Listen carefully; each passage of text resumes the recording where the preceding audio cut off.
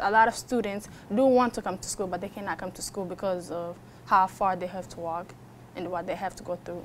I applaud, actually, the students stepping forward and saying we would really like to get on the buses. Mary Ellen Killenbeck says she and other district officials are on board for a policy adjustment after students demanded change at the school board meeting last week.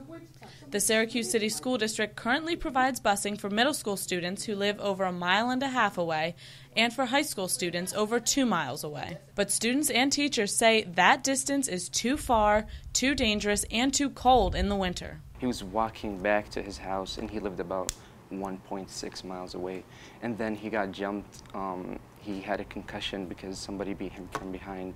I saw one student this year who had 3 teeth knocked out when he was jumped on his way home from school. Transportation Director Killenbeck says the district is researching and collaborating with Centro to figure out how to best move forward. We're looking at addresses linked to schools and lowering thresholds to see exactly what the logistical and financial impact would be. And Ms. Leskovic says that she and her students here at Henninger High School will continue to work first for a short-term solution, then hopefully for a longer-term fix.